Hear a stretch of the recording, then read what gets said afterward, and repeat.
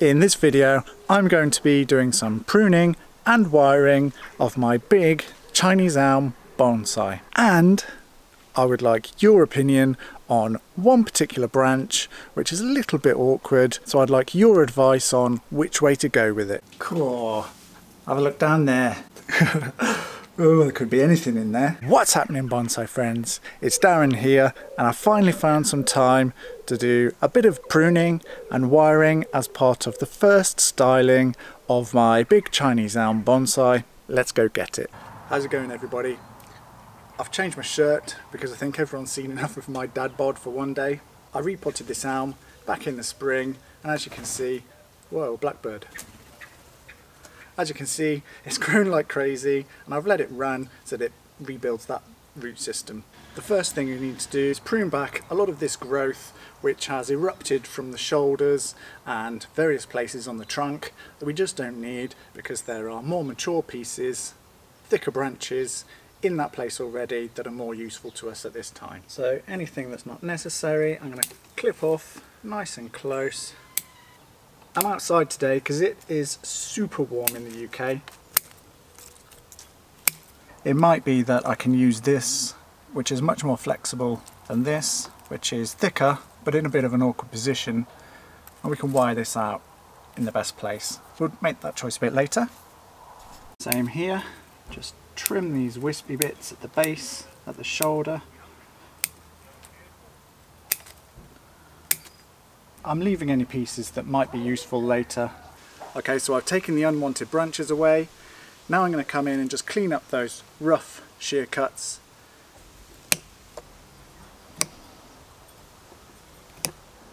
Ah, that was good. We just got back from a meal to celebrate my eldest daughter's 9th birthday, which is on the 1st of July.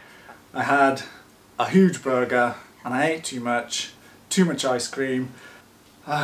Right, where did we get to? Ah, yes. So we're cleaning up this stump. Okay, so I need to cut this stump back so it's nice and flush and it can begin healing. So I'll have to just nibble it away with the knob cutters, I think.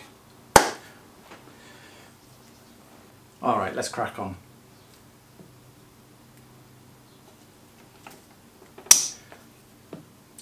So, yeah, I mean, I'm not trying to do this all in one bite. I'm just going to munch it down bit by bit until we get where we want to be.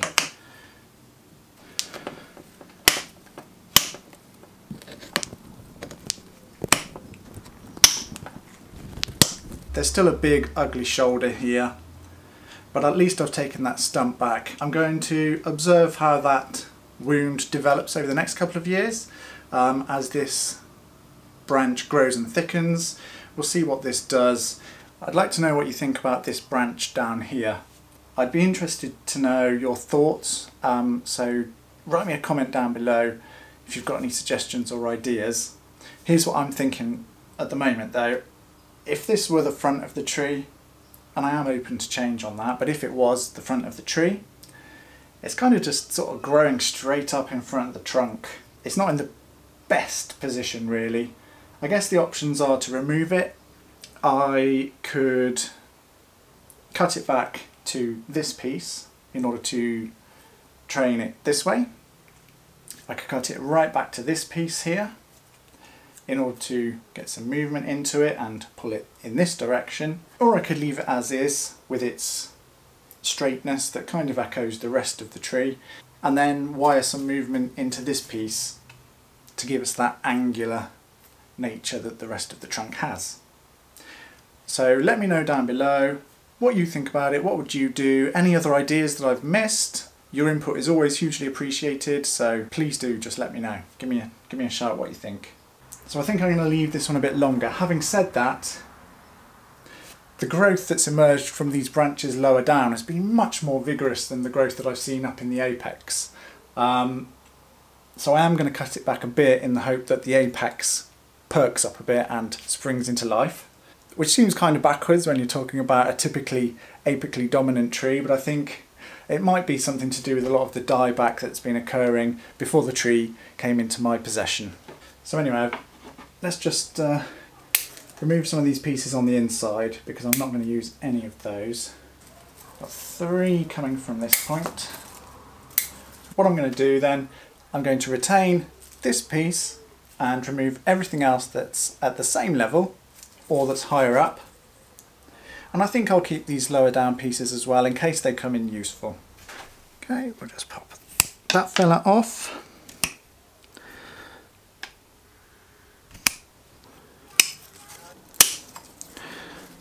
I can munch this piece away.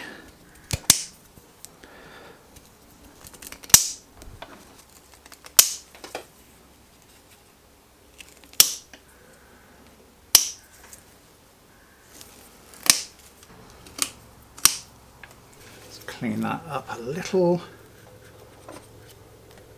It's going to heal much nicer with a nice clean cut. Must get around to getting a better tool for this. Every time I remember is when I'm already using it.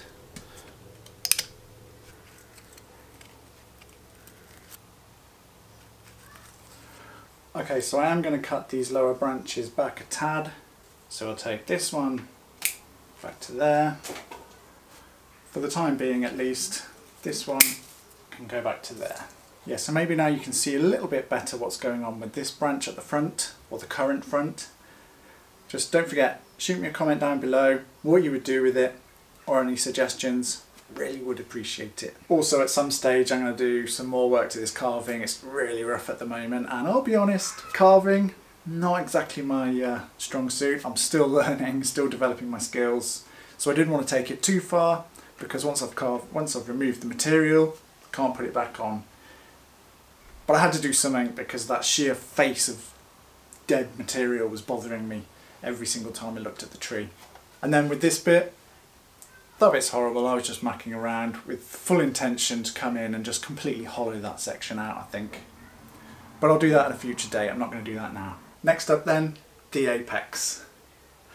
Now I do know in the apex what I'm going to do. I'm going to cut the top off because it just goes on and on and on. It doesn't have any particularly endearing traits. There's no really interesting movement about it. I think it's probably a bit tall for the tree anyway. So I'll cut back to this, and this can be developed as the tree's apex.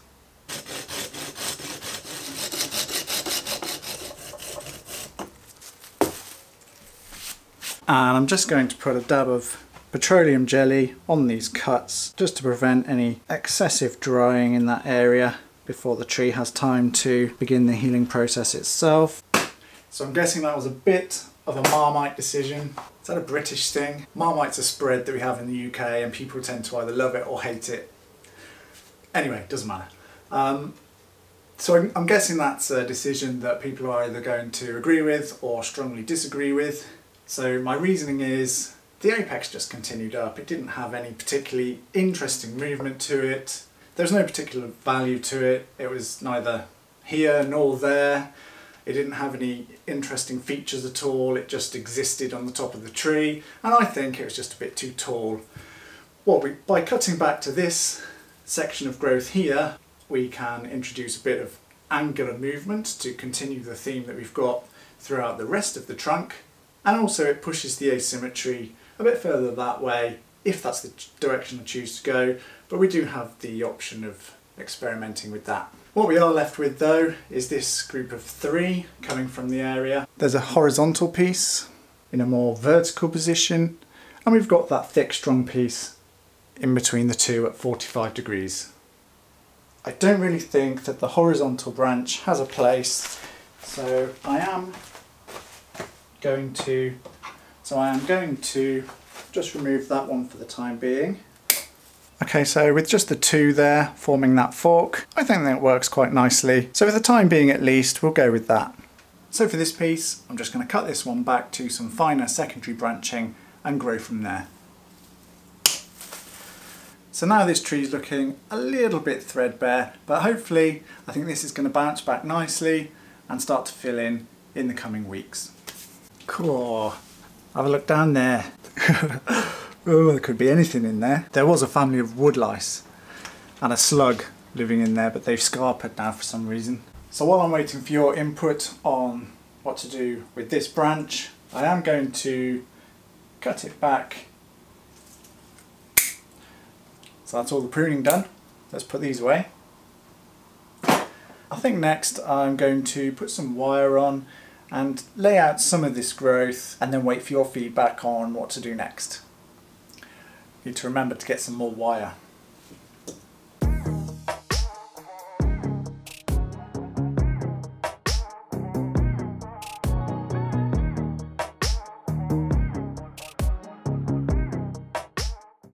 Got to be careful with this wire now, not to dislodge too much of that beautiful, beautiful bark that we've got.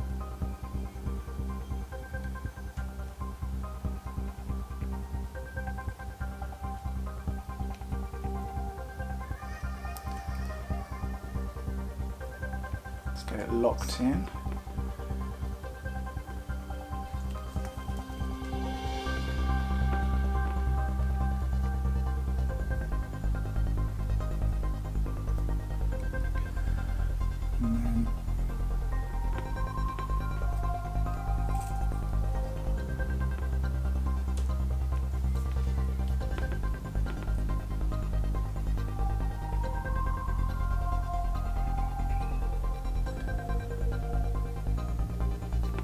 Ever so gently.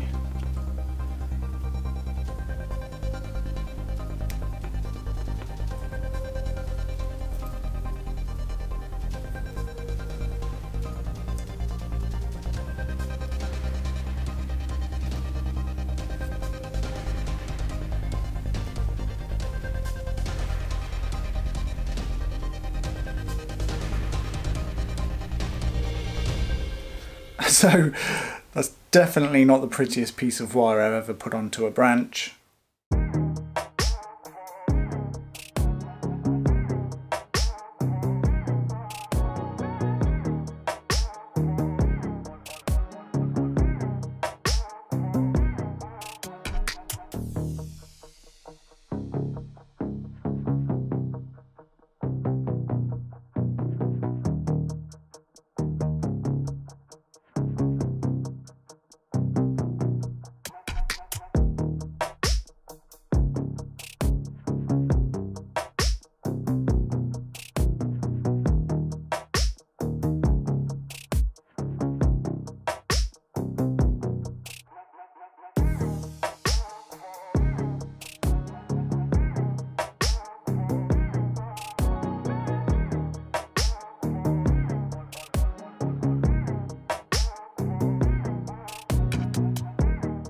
Right, here it is then. I'll be honest, I think this is an ugly tree. An unashamedly ugly tree at that. So I think the path to restoring this tree back to its former glory is going to be a long and time-consuming one. I don't think this tree is ever going to be a really beautiful bonsai. I think this piece is going to be an ugly one. It's ugly now. It's still going to be ugly in 10 years' time. But hopefully over the next several years I can keep incrementally improving the quality of this tree so that it becomes the best ugly Chinese elm that it could possibly be. I think that's all I can hope for, really. I'll quickly pop some fertiliser on. 4, 5 and 6. So what I want to know from you folks is what on earth am I going to do with this branch? Do I keep it longer? Do I train it this way using this bit of growth? Do I keep it shorter and lower in this direction? Or do I just whack it off completely? Yeah, so in the future I'm going to clean up some of the carving, improve some of that, and I'll obviously take on board your comments and I'll put those into practice. Let me know what you think. Be kind, I know it's ugly.